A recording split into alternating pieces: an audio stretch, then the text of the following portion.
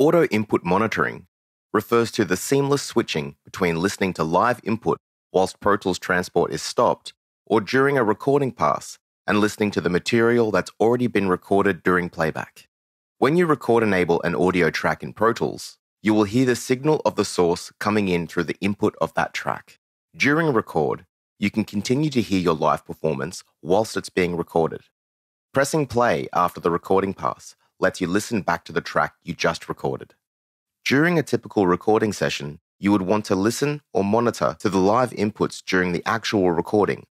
Pro Tools, by default, allows you to do exactly that because of auto-input monitoring. This means that any record-enabled track will automatically allow you to listen to the live input signal of that track during the actual recording and when Pro Tools playback is stopped or idle. During normal playback, the same record-enabled track will play the audio already on the track, and if no audio is there, the track will be silent, even if the track is record-enabled.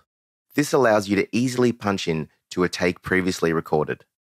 Pro Tools will play back the audio of the existing take up to the point you punch into record mode, from which point the signal will automatically switch to the live input being recorded.